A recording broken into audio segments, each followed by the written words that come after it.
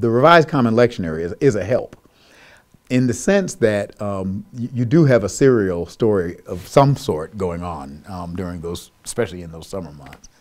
So you've actually got some possibilities just implicit in those stories. But the other thing, I remember one year, actually I did it a couple of times, but one year in particular, I decided I was just going to preach on Daniel. Now that probably wasn't in the lectionary that year, but I decided I'm going to just preach from the book of Daniel. So I did, and I did it too long. You don't want to do it. I think I did it like 12 weeks or something. And I remember I was taking our oldest daughter she was riding with me to church on one Sunday, and I'd been preaching on Daniel, and I don't know, she was probably 10. She said, "Is Daniel going to be dead yet?" I realized I probably had worn Daniel out. But the notion of doing kind of a serial or a series of sermons around a biblical character and take them from their birth to their death and all the twists and turns. I mean, you do get King David one year.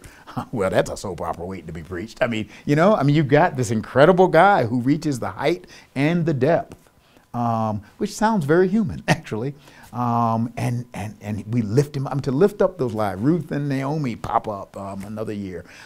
So there really are some serial possibilities that help you begin to look at how did God interact and interface and relate to very normal human beings in the ancient world.